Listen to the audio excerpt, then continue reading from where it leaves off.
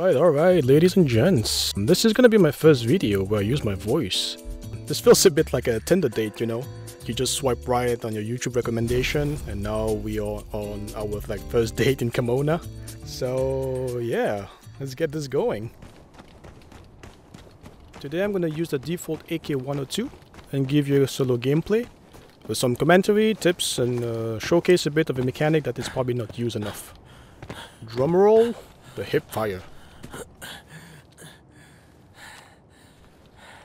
Tip numero uno, remove that piece. It will allow you to see better. You can do the same thing with the SKS when you do scout runs. Tip number 2, these two spawn on the farm map are always guaranteed, which means there's always going to be a team that's going to spawn there. Since I'm on the side of the spawn, I know for sure there's going to be at least one team that's going to come from that side. I have put an interactive map in my description. It is very helpful, so you can use it to see a bit where everything is, where the spawns are, etc, etc. So it's going to be in my description, you can use it.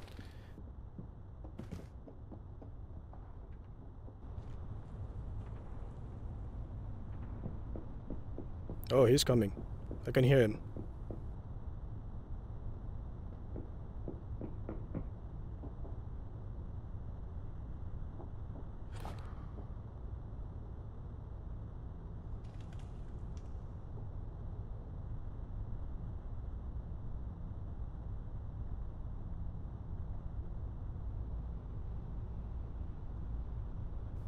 I think he's looting right now.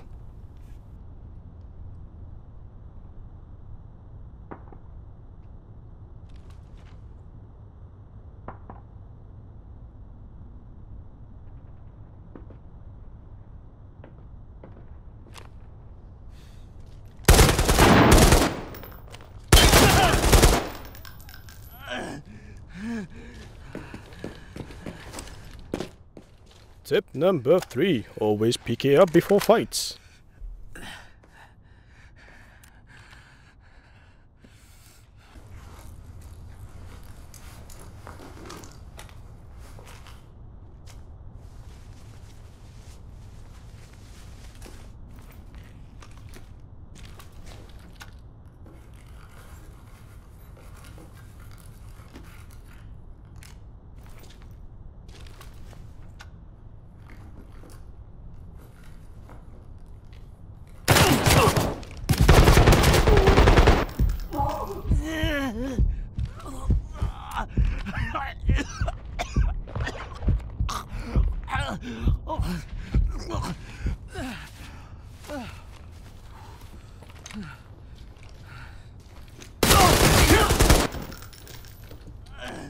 Tip number 4, do not do what I just did.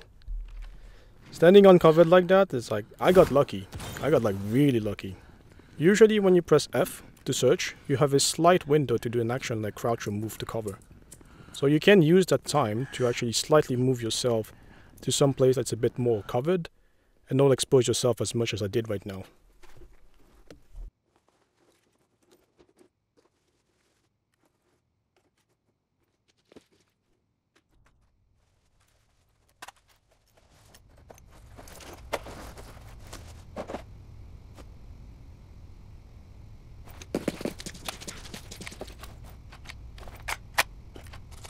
I've been thinking about making a video on how I loot and what to loot.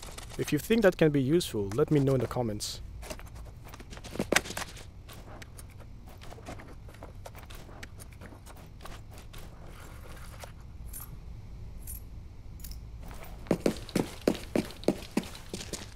Tip number 5.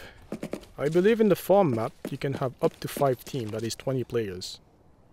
It will be either 2 teams spawn on one half of the map and 3 spawn on the other half. So now I can fairly assume that I am pretty safe because I did kill 1 guy from one team, from one spawn, and 2 guys from the other spawn. But you always have to be careful because there's always more.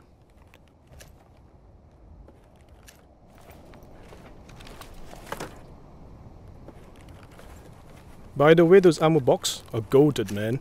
They always have good ammo in there for some reason.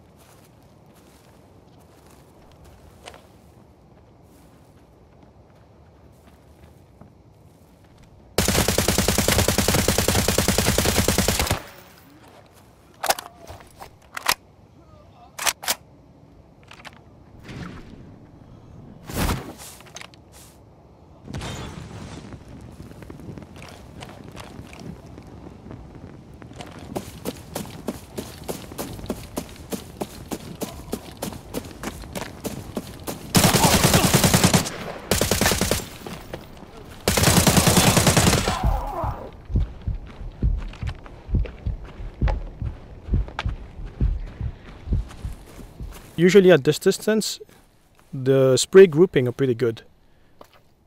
If you're aiming downside, two things happen. Your movement becomes slower, and it takes a bit more time to ADS. Of course, depending on your ergonomics as well too. This can sometimes be the deciding factor on who wins gunfights.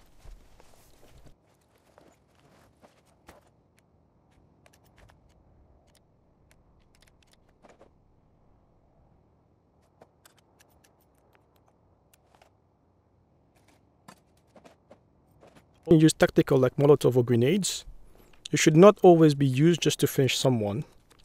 Molotov can be used, for example, to tactically funnel your enemies into your line of sight and restrict movement. I mentioned this as well in my BM59 video. If you guys should check it as well, it would be much appreciated.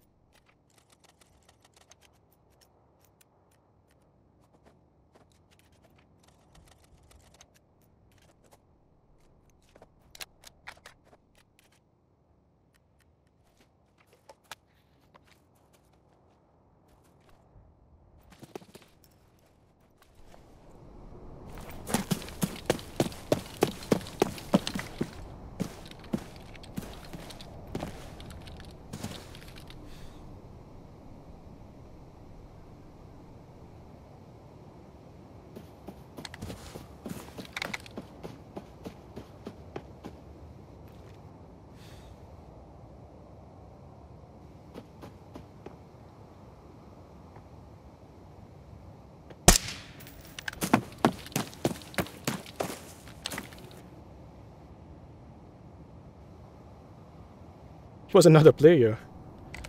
I'm gonna take my loot and get the fuck out. I'm not risking it.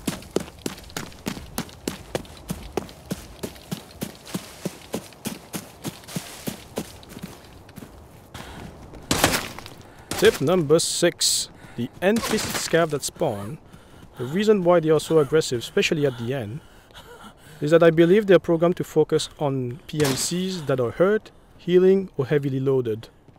There's also rumors that some scav will spawn next to someone who is camping way too long. Well, that was not too bad for a run. 5 PNC, some good loots. I hope you enjoyed this video.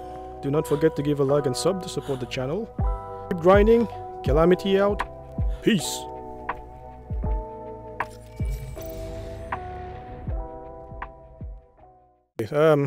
Extra tip on actually how to hipfire properly is that the way I see it is that when I sit down, my back and my eye level is always the same.